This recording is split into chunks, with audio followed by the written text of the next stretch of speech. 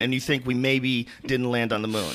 No, that was all fake. Oh, okay. It was a hoax. It's bullshit. Bullshit. Think about this. Just think about this. What was it? Was it Lemony Snicket who said the only way you can keep a secret between two people is if one of them is dead?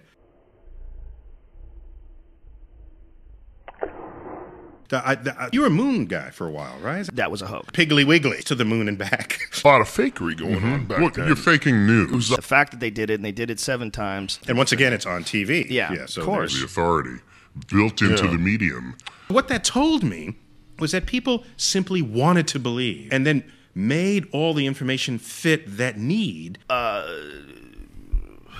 So, okay, but, science is going to simply take advantage of your goodwill and good nature. What the fuck does that mean? Well, so I see science literacy as a kind of vaccine against all of the world around you.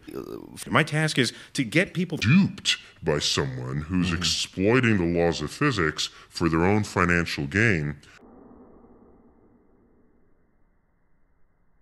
Excuse me, they're exploiting your ignorance of the laws of physics for their own financial gain.